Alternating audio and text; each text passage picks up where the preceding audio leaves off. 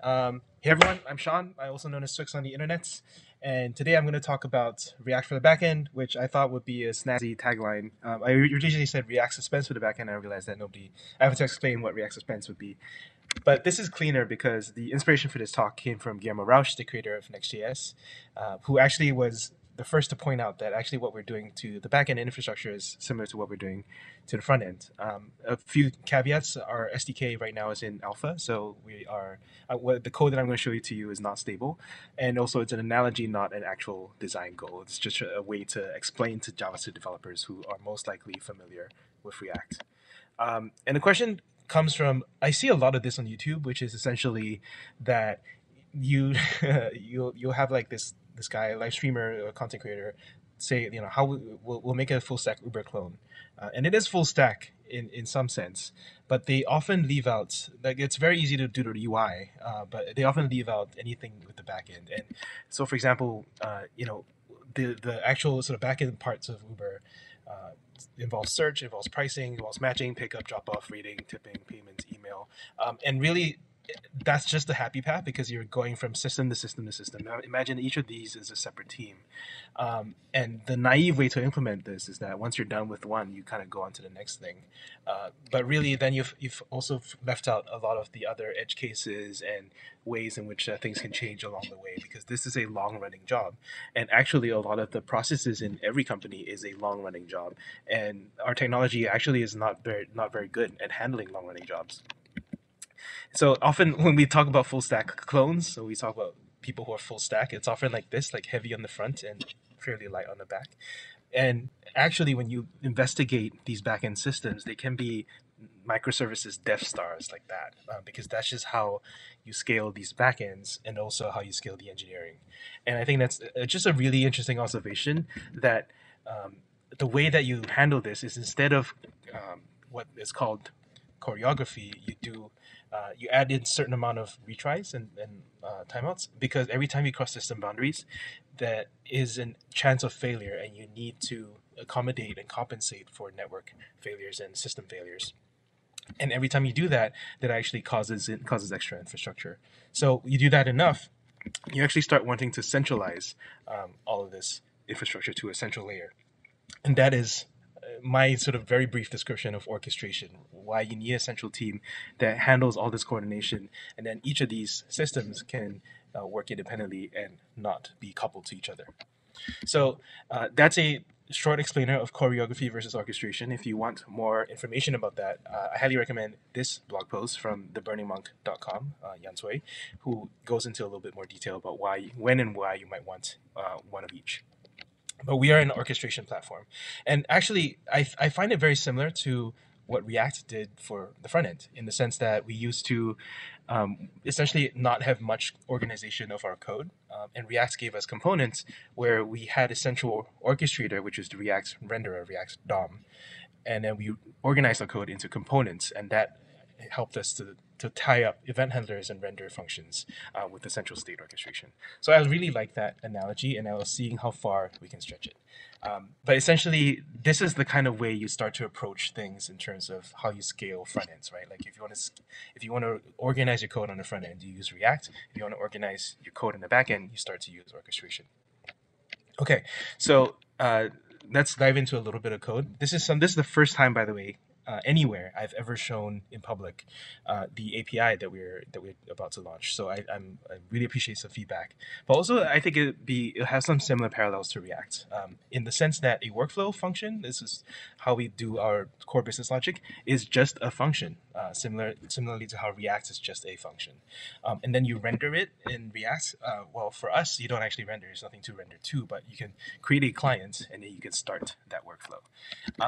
Then to do side effects in the real world, you write another function. Again, this is just a function here. I'm charging, some amount by Stripe, and that's just a function again that you call inside of your workflow. So you separate these two things into workflows and activities.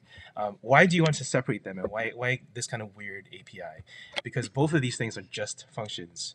The reason is because activities have a special rule, which is that they are automatically enabled with retries and timeouts. So and whenever you call an activity like for example, you want to charge an API, you can configure declaratively all these timeouts, and you can configure all these retries, and that actually creates a better user experience because if you have a temporary failure or downtime, you can actually control how that user experience gracefully degrades.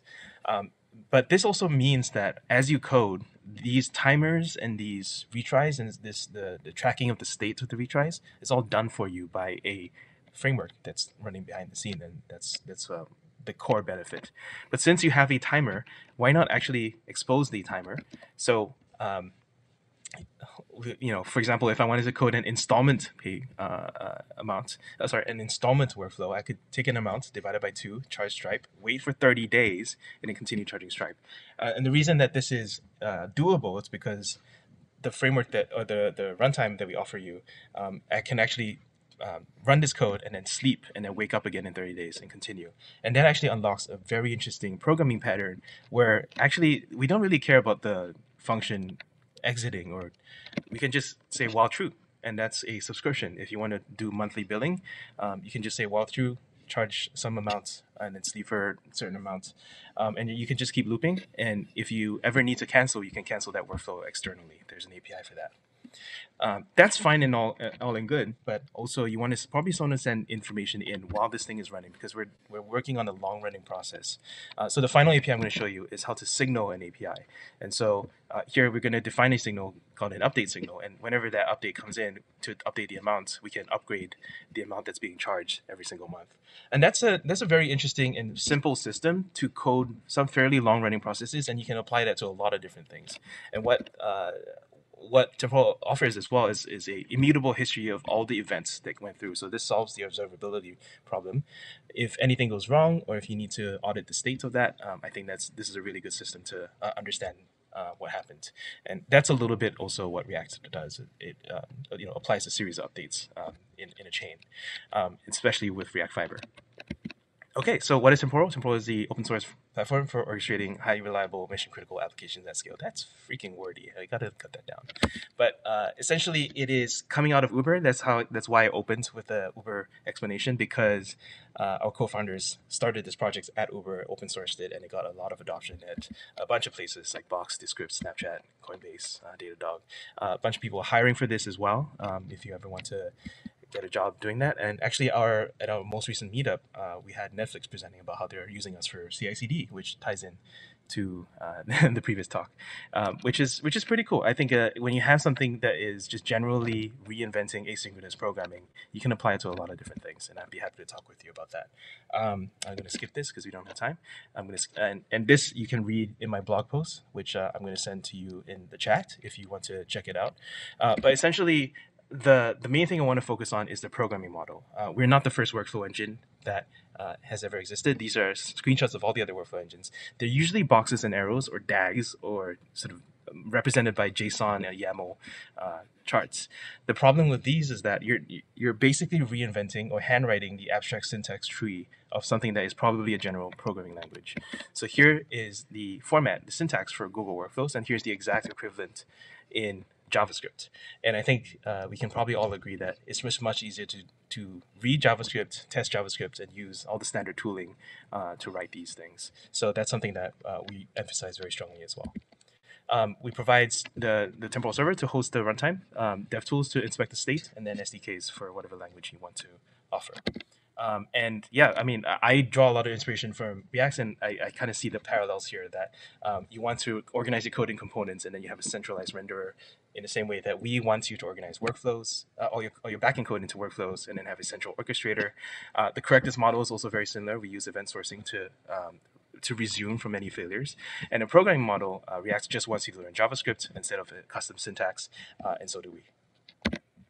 So there's a lot more that I could not go into, and feel free to hit me up. There's just way too much for a lightning talk. But I just want to show you like the amount of parallels, and these are all convergent evolution. Our founders did not know anything about React, but me as a React developer coming in, I was like, oh my god, there's so much parallels, and because we're trying to solve similar problems on the back end. So if you're interested, check out temporal.io/node. That's kind of what the URL is for now, for trying out the Hello World, and thank you.